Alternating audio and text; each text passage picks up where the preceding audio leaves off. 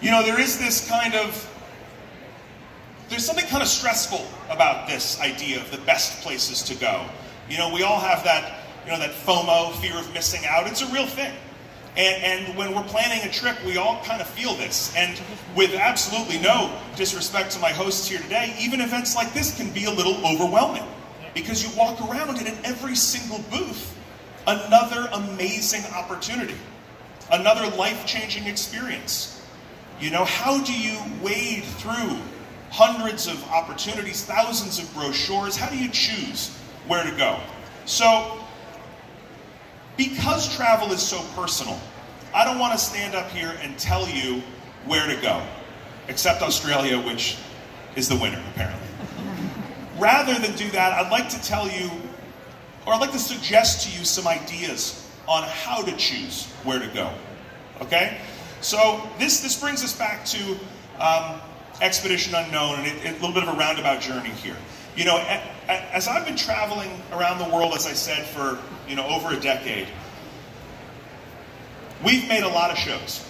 I've made shows on, you name it, everything from Bigfoot and haunted doll-covered islands to vanished explorers, lost temples, Hitler's sneakers, you name it, I've made a show on it. And I have an email address at my website that gets to me, goes right to my phone. And I also have social media. And so we're now in an age where I get instant, real-time feedback from viewers of the show, which is, by the way, a very humbling experience. If you ever want to be taken down a few pegs, put yourself on TV and then read the comments section. Very humbling experience.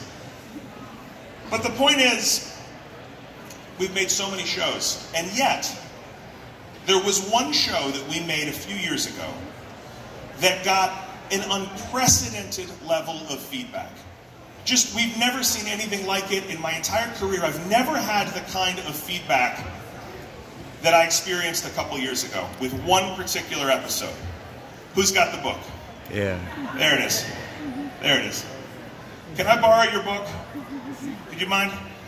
We made a show a couple of years ago on something called The Secret. Okay. Now, for those of you not familiar, this is not the Oprah Winfrey secret where you wish for a pony and you get a pony. It's not that book. That's a different secret. This is an older book. This young man's got it as well right here. This is an older book. It was written in 1982. It was a flop. It came and went. It went out of print. This is actually an original edition. This is worth something on eBay. I'm going to steal this for a few minutes if you want to sit down. I'm never giving this back to you. See how she was waiting, don't take my book. This book was written by a guy named Byron Price, and it is a treasure hunt. It's not just a book, it's a treasure hunt, it's a game. And for those of you who are not familiar with this fascinating, infuriating game, let me explain it. Or rather, I'll let TV me explain it. Take it away.